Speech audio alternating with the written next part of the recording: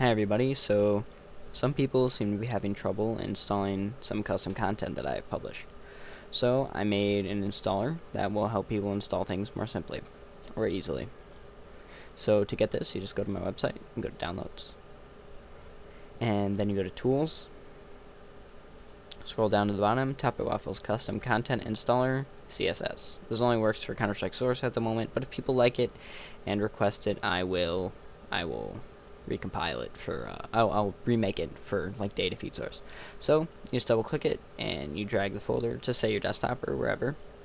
So you open it up and you'll see TopHATwaffle's custom content installer css.bat. So double click that, hit run, and you'll get a bat file window. So now what you have to do is press any key to continue, and then tells you this was made by me and is released without support. Tells you the game, the version, and changelog. So press any key, and it says enter your Steam name, what you log in with. So this is not what it says on your friends list. This is what you actually log in with. So mine is Doogie Hoogie, okay. And then where is Steam installed to? Please type the drive letter where Steam is installed to. So mine is D drive. So I type D and press enter. Press any key to continue. And what bit is your operating system? I have a 64-bit. If you don't know, if you have Windows 7, it should tell you right here under system type. Mine says 64-bit operating system. It'll tell you for Windows 7 and Vista. I'm not quite sure off the top of my head for XP. So I choose 64-bit. Press OK. Now you'll have a menu here. It says make sure the files you want to install are in the same location as the installer file. And it says deinstaller for 64-bit Windows. What files are you trying to install? Please select from the list below and press enter. So custom maps. This will work with any maps. You just drag them and you go. Water source texture pack. Now the other things are made by me, and I'll update this installer as I publish new things. So I want water source texture pack. Press 2. It says water source texture pack installer for 64-bit Windows. Place the folder named water source in the same place as this file. You must first extract the folder from the zip archive. So I have water source beta v1.0.zip. So I open that up, and there's the water source folder that it's referring to. So you just want to take this and drag it in the same area as the installer. So if I go to my Steam folder, I can show you guys that I don't currently have this installed.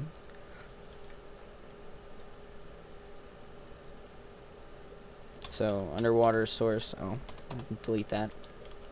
So now water source is gone and not there, and neither is real world textures or my Mario textures, which I'll also install. So now you press any key to install the pack. It goes through all the files. It says 95 files were copied. Water source texture pack has been installed. If we look now, we have water source back again, and it says press any key to continue. It says would you like to install another item? Yes, I would. So now I'm going to install textures for the real world. Oh, that's the wrong one. Textures for the real world is 3. Press enter. Same thing. Place real world textures in the same place. You must first extract it from the zip archive.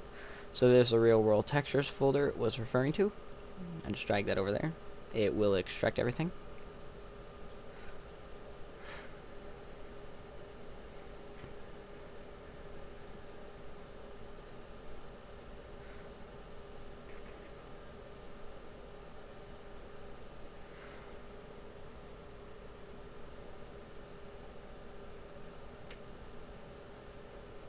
And now once it's done, press any key to install.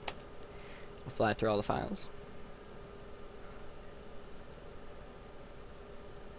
And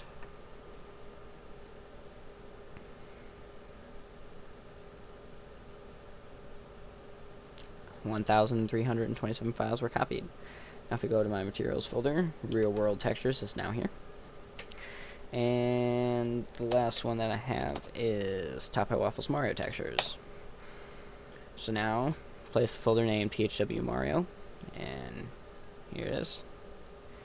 Put that right there, and press N key. Run through, install them all. So now I press N key to continue. Yes, I'll install another item. Now what this one's going to be is a map. If I go to my map folder here, say these 5 maps, I will move them here. So now they're no longer here. I'll move the nav file too. Okay, so now go to custom maps. It does custom maps for 64-bit. This will install multiple maps and nav files at a time. And you also have to have them in the same area here. So press a key to install, and it'll copy everything over. And I go to my maps folder, and they're all back. So then you press OK, and that's pretty much it. I hope this will help you guys get less errors on installing my packs. Thank you, and download it.